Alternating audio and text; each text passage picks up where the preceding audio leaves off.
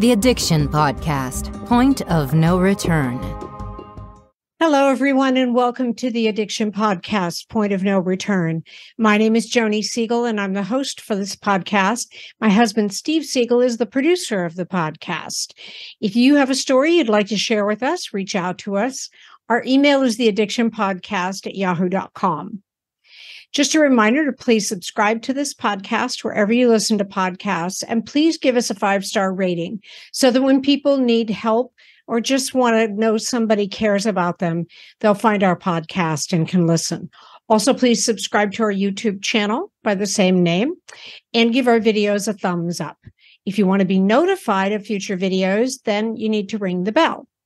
Today's episode is episode number 312, and that's exciting. And the reason why it's exciting is because that brings us to the close of our 6th year of weekly podcasting. We're not stopping, just taking it as a milestone. We've been doing this for 6 years. You've been listening. We appreciate it. We hope that we've helped you. We hope that we've helped others. And that's our whole goal. So in light of that, we have an interview today, and today's interviewee is a gentleman named Sam Quinones. Sam Quinones is a journalist, storyteller, former LA Times reporter, and author of 4 acclaimed books of narrative nonfiction, including New York Times bestseller and National Book Critics Circle Award winner, Dreamland, The True Tale of America's Opiate Epidemic, and his most recent book, The Least of Us, True Tales of America and Hope in the Time of Fentanyl and Meth. Quote, the most original writer on Mexico and the border. That was from the San Francisco Chronicle. He lives with his family in Tennessee. He definitely knows what he's talking about when it comes to the epidemic of addiction. So without further ado, let's talk to Sam Quinones. Sam Quinones, thank you so much for being willing to talk to us today on the podcast. You are an expert in this area. I mean, I almost want to say an unwilling expert, but you know what I mean. I mean, it's an area. I feel for you being an expert, but anyway, I do appreciate you. Thank you for talking to us. Oh, it's great. Great. Thank you very much for having me on. I appreciate it. Absolutely. So tell us just, how did you get into this area? How did you grow up, and what led you down this road to become an expert in the area? I was a reporter living in Mexico for many years, 10 years down in Mexico. I wrote my first 2 books down in Mexico. I've written 4 in all, but the first 2 were in Mexico. How did you end up down there? I'm sorry? How did you end up down in Mexico being a reporter? Oh, I see. You want me to kind of go back a little bit? Go back a little bit, yeah. Okay, fine. Yeah. I mean, let me see how far back. I graduated college not really knowing what I wanted to do. And in time, I began to think, gosh, it sounds like a fascinating job of a reporter, journalist. And little by little after college, I didn't study journalism or anything. I got into writing freelance and doing internships, and finally found a job. And then at the newspaper, the Orange County Register in Orange County, California. And after that, though, I got the job that really kind of determined my life's course professionally. And that was a job covering crime in the city of Stockton, California, during the height of the crack epidemic. It was a fascinating job. I just got fully into it. And I spoke very poor Spanish at the time, but I realized that if I needed to really make myself marketable and understand California, this was like the late 80s, early 90s, that I needed to learn Spanish. I began to do that. And eventually what ended up happening was I spent my time in Stockton writing 4 stories a day. I really learned to be a writer doing that for 4 years. You do that long enough, and that's how you become a writer. You write 4 stories a day, basically, in my opinion. I then, long story short, went down to Mexico to study Spanish, found a job at a magazine down there, and stayed for 10 years, writing mostly about immigration, longer narrative type stories. And I've spent a lot of time in the states of Mexico, which send most people to the United States. Right. I then come back in 2004 after 10 years down there, take a job at the LA Times. And it's then that I see a year later, 2 years later, really, you begin to see the beginnings of the Mexican cartel drug war among cartels, really. Then later on, the military and the Mexican military gets involved. But I became part of a group. I was put on a group of reporters who was covering that from different parts of Mexico and the United States. My job kind of was to talk about how drugs covered the rest of the country once they crossed the border. Wow. And it was part of that I began to understand that we were seeing an enormous increase in heroin. And I could not understand why that would be.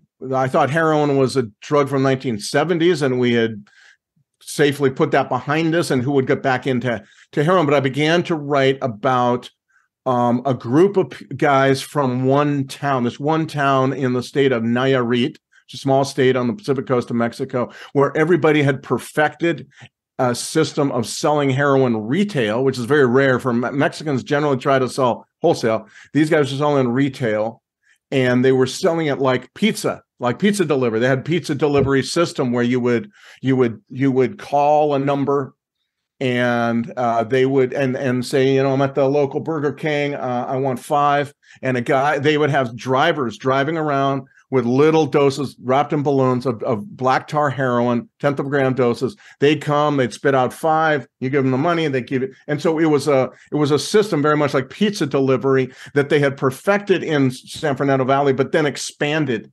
They'd gone to many parts of the West, Salt Lake City, Reno, Portland, Santa Fe, and Albuquerque. Yeah, but then they began to spread, and now by the time I was onto it, they were well across the East Coast. And the reason I understood that to be was because of our revolution in pain management, right. Using much more aggressively using prescription opioid painkillers. Their story was important, I came to understand, because they were the first ones in the drug underworld to recognize and then systematically exploit the coming boom that they saw in heroin. Wow. That grew from the widespread, very aggressive, I'd say wanton prescribing of opioid painkillers that doctors were then engaging in. Wow. A lot of that was new to me. The stuff about Mexico was not. I knew Mexico pretty well. I'd written 2 books. I'd been to many, many small villages like they were from. I didn't, however, know anything about opioids or pain management or I didn't know what an OxyContin was. I'd never heard of the thing. Vicodin, never heard of the thing. It was, but as I understood their story, I came to realize that their new market expanding dramatically beyond what they'd ever known, just marketing only to the traditional heroin users in Salt Lake or Boise or San Fernando Valley or Phoenix, was just exploding because of this. And they realized early on, I'd say 1998, they figured out what was going to happen in America. And they knew if they followed the pills, they would have an enormous market for their heroin, bigger than they'd ever experienced before. And so that was my first book. That was the story behind my first book about this topic, called Dreamland. Came out in 2015. As Dreamland came out, and I would say that I was stunned when it came out, because while I was writing it, I was met with remarkable silence, particularly on the part of families who had addicted loved ones.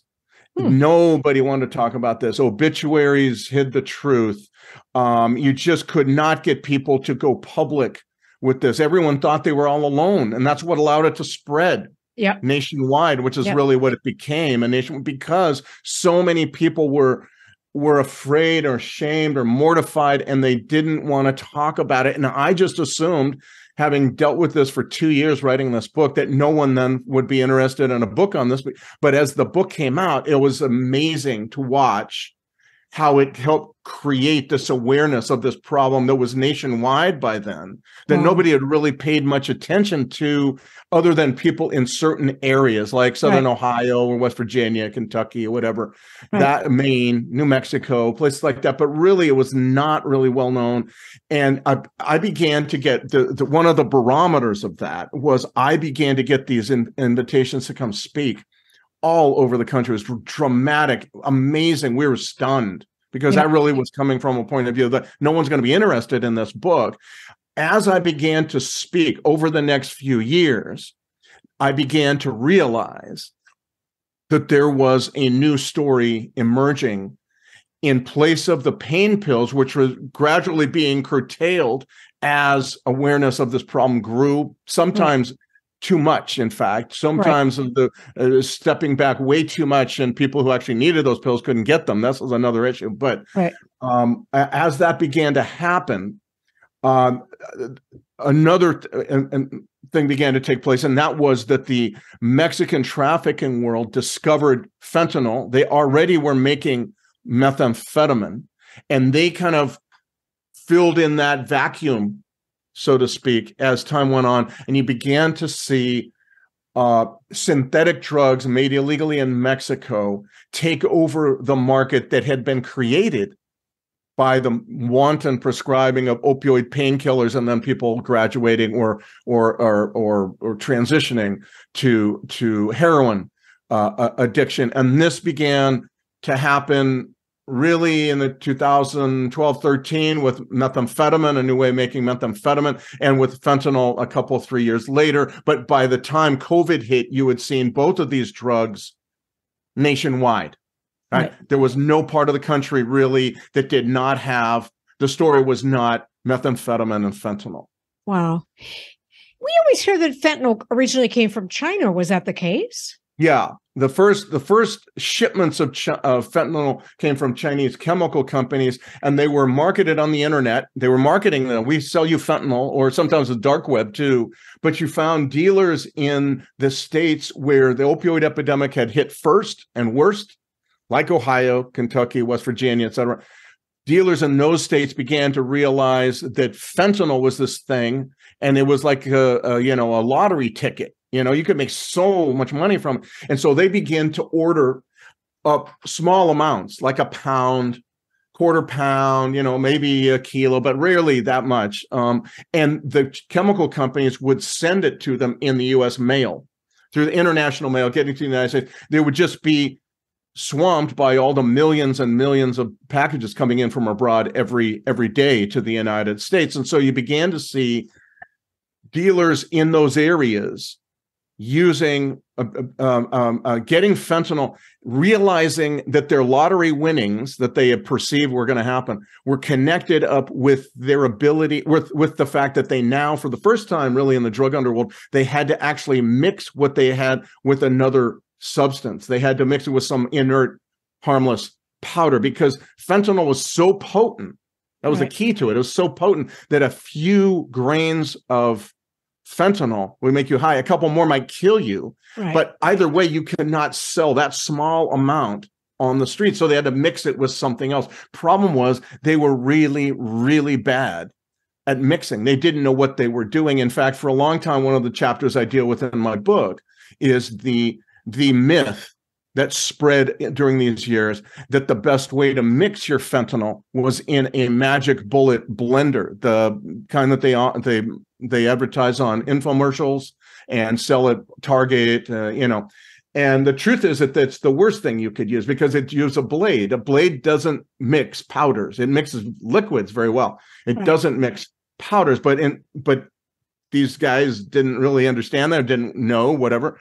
And they began mixing up really bad batches, and you began to see massive concentrations of overdoses. You may remember 2014 or 15, you see 50 or 75 overdoses in a weekend in Cincinnati or Huntington, West Virginia, one of those towns. Yeah. But the story didn't really end there. In fact, it evolved to the point where the Mexican trafficking world had already discovered fentanyl. It's a story I tell in The Least of Us, about a underground chemist they hired to make an ingredient to methamphetamine, who decides instead, no, I know better than these guys. I'm a talented chemist. I'm going to make fentanyl. And they end up getting kind of mad at him. This is a Sinaloa drug cartel elements of that say, hey, we hired you to do this. We're funding this entire lab, very professional lab. He says, well, you don't understand. Fentanyl is the most potent stuff, most profitable stuff you'll ever see. And that's when the light goes on, bang, in the minds of the drug world in Mexico, that there's such a thing as fentanyl, which they call synthetic heroin. You are listening to the Addiction Podcast, Point of No Return.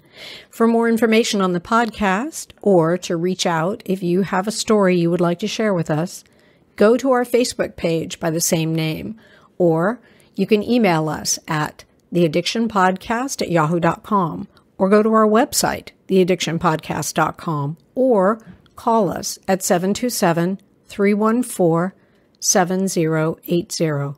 And please remember to subscribe to our podcast wherever you listen to podcasts and give us a 5-star review. Sometimes, the hardest thing about getting someone into recovery is getting them to agree to treatment. Bobby Newman, a certified drug counselor with 30 years experience and an over 85% success rate as an interventionist, has created a series of 12 videos that you can use right now to learn every step to get your loved one to agree to treatment. Call 866-989-4499 today and say the word podcast to get a 10% discount. Or go to newmaninterventions.com and type in the word podcast for a 10% discount. This service comes with a free 1-hour consultation with Bobby. He gets arrested, they lose that source, but they never forgot fentanyl. And years later, they learn to make it through other chemists. They learn to make fentanyl. And that's when they begin to take over the real production of fentanyl. It gradually, the Chinese government pushes very, very severe restrictions on which companies can make fentanyl. And it gradually shifts. Production gradually shifts to Mexico, although the ingredients continue to come from China. Interesting. But other countries as well. Wow. And so the Mexicans are able to make it. They're able to make it in quantities now that dwarf anything that those Chinese chemical companies could produce, because the chemical companies from China are sending it through the mail at a pound at a time. Now, you're talking about loads of kilos worth and constantly every day. It's a remarkable amount of fentanyl. And that's when you begin to see fentanyl move beyond the localized areas where it had been before in Ohio and Kentucky, West Virginia, until it goes both the east and the west. And by 2018, it's in California. First mass overdose in California was in 2018 in Chico, California. But you begin to see it spread all across the country, and traffickers and dealers begin to understand that, again, this is a lottery winning. If we can sell it, we'll make so much money. And that's really what begins to happen in 2017, 18, 19. You begin to see this amazing expansion of fentanyl all across America. The same thing, by the way, they're doing with methamphetamine. That's so you've got two drugs covering the country in ways that never have happened from one source. That's an unprecedented fact. Wow. That we've never had the entire country covered by one source, that being the trafficking world in Mexico, which is basically in a certain few states in Western Mexico, covering the entire country with not one, but two drugs. Wow. I mean, we know about fentanyl. We know it's coming across the border, but you give us the background of how that came about. It's alarming. It's taken on, in my opinion, not just the dimensions of a drug problem, but really kind of a national poisoning. Right. Because it's just so lethal. And it happens too, along with a few other things that happen at the same time. One is COVID.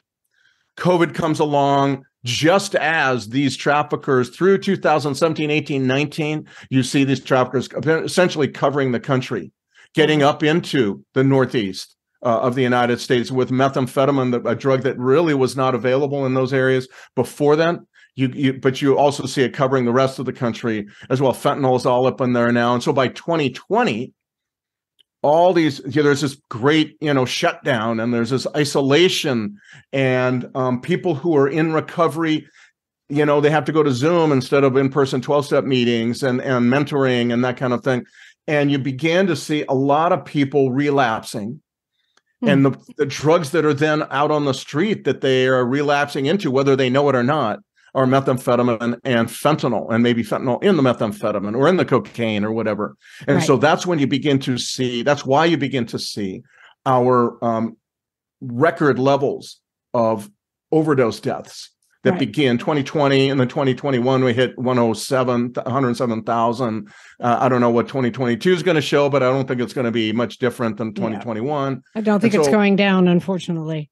I'm not sure that it will, or if it does, it'll be a small amount, because these drugs now are everywhere, and you find fentanyl mixed into everything. But it's because of the ability to make these massive supplies. Yeah. That ability is ensured by a few things. Down in Mexico, there's an impunity that they enjoy due to the corruption of the criminal justice system. In Mexico, they have control of the ports, or at least they have the ability to at least control getting these ingredients through the ports, as well as the Mexico City airport. But also, they're ensured. This impunity is ensured by a lot of the guns that are being bought here, assault weapons particularly, that are being bought here and are smuggled south. All of that combination allows them to produce the quantities of drugs the unprecedented quantities of drugs that we are now seeing all across America today. Wow. I don't think our major news media has even touched on this to any great degree. I think in large part, people are still in a COVID hangover, and there's other issues that are very important to the country. I'm not trying to belittle these issues. There's the inflation, there's gas prices, there's the war in the Ukraine, which I think is extraordinarily important. You've got a lot of things taking up people's minds. Yep. And this is, just maybe it's a reflection of how people still view drug addiction in the country, with a kind of a it's dismissal. Over there. It's not my kid. My kid's a good kid. My kid goes to a good school. I give my kid every opportunity. Has nothing to do with it. Exactly. And I think that there's some of that as well. And I just think the COVID hangover, part of the COVID hangover is we don't want to deal with what seem to be intractable problems.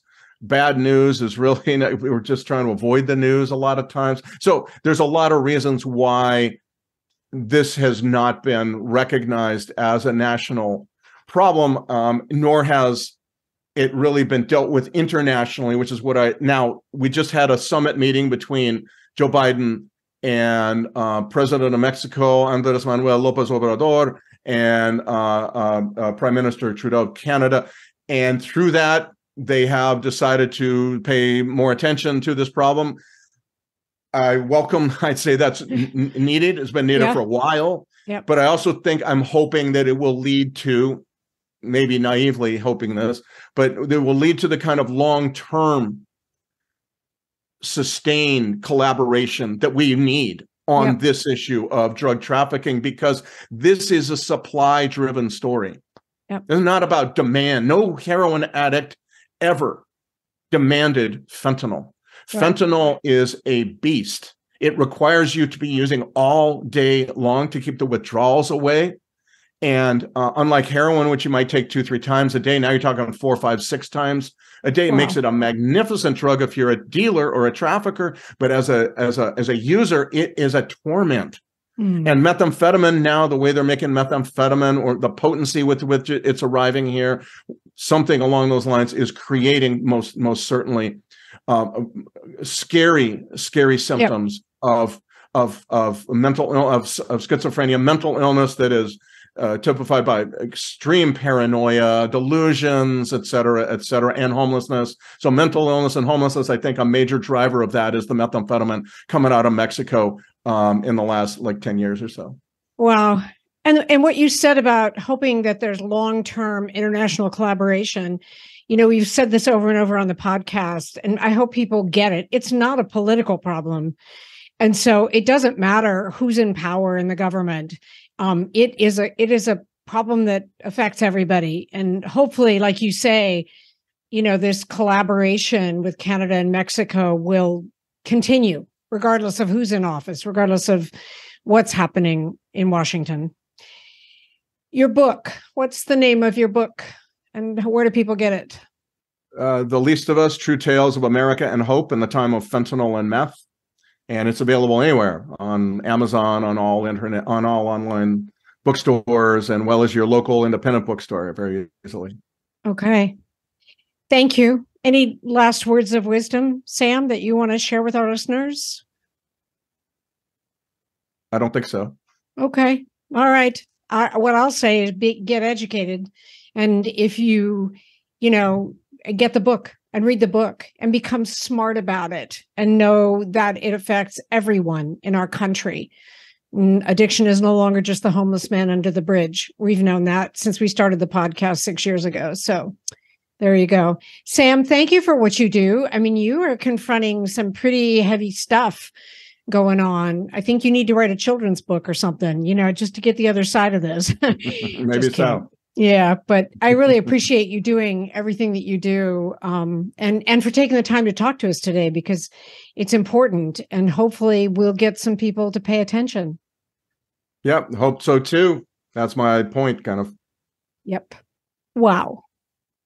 That's all I have to say.